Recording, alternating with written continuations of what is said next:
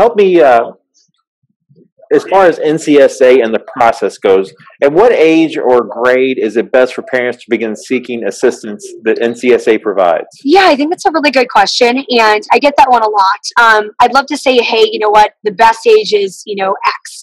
It doesn't always work like that, and the reason I say that, John, is it really does vary sport by sport. I mean, if I take softball as an example, we are the ones that are leading the charge when it comes to early recruiting, which I hate to say, it pains me to say that, but that's the reality compared to, a swimmer that may not necessarily be heavily recruited till junior year.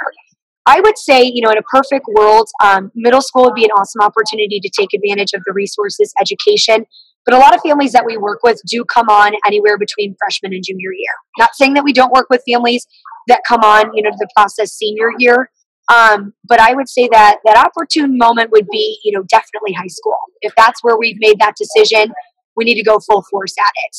And you guys cover all the sports, correct? We do. So we actually work with 29 different sports, believe it or not. Okay. Are there some things that parents can do prior to engaging NCSA to make the process a little easier, whether it's capturing video or documenting progress? What can they do to help speed up the process once they're engaged with you? I think it's a really good question. So initially how the process works with NCSA, John, is that families will reach out to us with interest. And then also, we will have opportunities where we'll be partnered or we'll be at an event and a student athlete will fill out a free profile and request more information. So it does work, both angles that way. But I would say the best way that a family can prepare for what we consider an evaluation phone call with the recruiting coordinator right off the bat is, A, do your research on the process, meaning, make sure that your student athlete's committed, have some statistics prepared.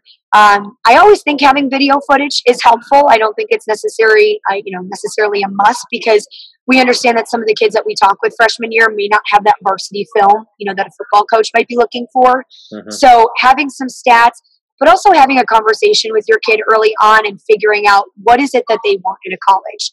At least starting to have those conversations of, what are some potential major choices? Or, what locations would you be open to? Or, are you only open to the Division I level? Because those are the conversations we want to have initially on the upfront to really make sure that the student athletes we're bringing onto our network are qualified and committed. Because the college programs that we work with are expecting that the student athletes we're working with are committed and qualified as well to compete at the next level. So I think that's really important on the upfront too.